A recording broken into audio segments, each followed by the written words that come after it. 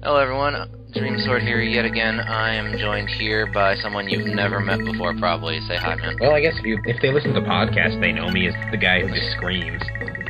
That's true. But I am Nick. I have a YouTube channel that I basically never use. So, and I'm also Dave from that one Lloyd's Intervention thing. Yeah, if you've ever seen that. If you haven't, you should. It's funny. Indeed. We've actually gotten some pretty good comments on it. Really? I haven't watched it in a while. Yeah. But yeah, Nick is just the guy who screams about spoilers all the time. That I don't do that as much anymore, but I need to. You need to make up for lost time. Yeah, I know. Say spoilers 100 times next time the podcast comes up. Alright, so Sentinel's beating the crap out of Eugene here. Which is... I don't even know who I would want to win. They're two of my favorite characters from two different Tales games. I don't know. It's a tough fight. I'd say Sentinel would probably win. That's just me. True, I guess. What is up with Sentinel's design? Why is he all like... Why does he look like someone from D. Gray Man? They went for a different artist for his mugshots and all. It's weird. They did that for all three Radiant games. They got a different art style for his mugshots. I don't know why they didn't just use the ones from Legendia. But in Legendia, everyone has like beads on them, and it's weird. Yeah. I don't know. Is that like a story thing? No, that's just an artist thing. They got the guy who did stuff like Samurai Champloo to do the I can tell, like, from the guy with the red beads and, like, the eye patch. I can tell he's a Samurai Champloo kind of character. Yeah, it's Moses. He's great. He's actually my favorite from Legendia.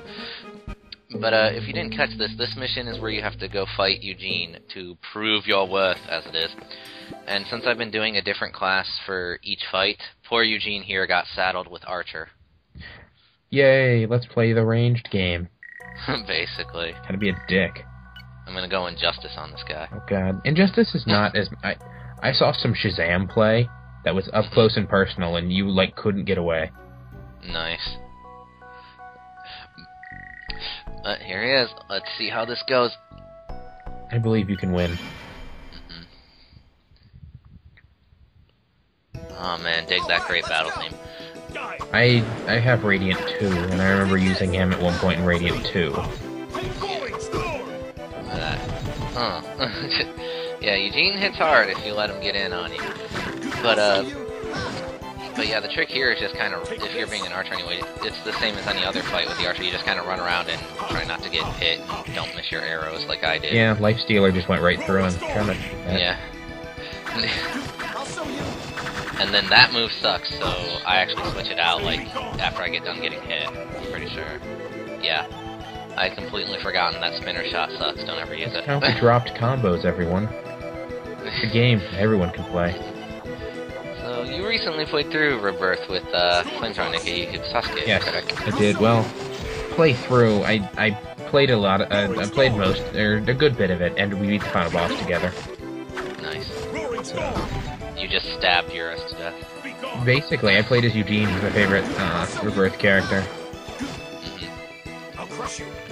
And here he plays very similar to Rebirth. He has only base and arcane arts, but whereas that normally would be a hindrance, it's kind of a strength for Eugene because of that he can do that and just stab you and throw you on the ground. Basically. The problem is though is that a couple of his base arts don't stun as much as they should. So you just gotta kind of be choosy about what arts you do. He can pretty much combo anything and anything, though, just about. And then there's stuff like that. Roaring storm. But yeah, this is like the first time we get English names for Eugene's moves. It's pretty sweet. Yeah. Oh. Granted, I have Radiant 2 in Japanese, so... I wish... Is it even out in English? There's a menu patch for it, but not a story one, unfortunately. Menu patch would be helpful. Yeah, that's probably what I'm going to use when I get to Radiant 2 later. I would love it if someone translated the whole game, but it's not happening apparently. How sad. Flare shot. It kind of missed. But so, what was your impressions of Rebirth in general? Battle system's not my favorite. I don't dislike it as much, but, like, it's not my favorite. I don't like the lanes thing. Yeah. Okay. Other than that, didn't quite really understand the story because we played it in Japanese, but I kind of got the fact that everyone fucking hates animals. Racism all around, and Mao confused me. Yeah. But then there was a girl with a hat, I think. Yeah, Hilda. When we played, she was never used, so... She's like your best mage. you know how Flamsaron is with his mages. Yeah. Or He just likes to lack thereof. Ryan, he never puts mages in his party. I don't understand why. He likes going for the all-out approach. Little does he know the AI in the all-out approach is not the best. Indeed. And here's a skit I put in just because I figured you'd really like it. The guy's got to take good care of his looks, right? He does. That ponytail doesn't keep itself. Indeed. So I'm ready for any occasion. But I don't like Momo. Mormo, yeah, he's Mormo, sorry. Yeah, he's annoying and stupid. I hate him too. It's terrible. And, well, that's the end. We'll see you guys later. Later.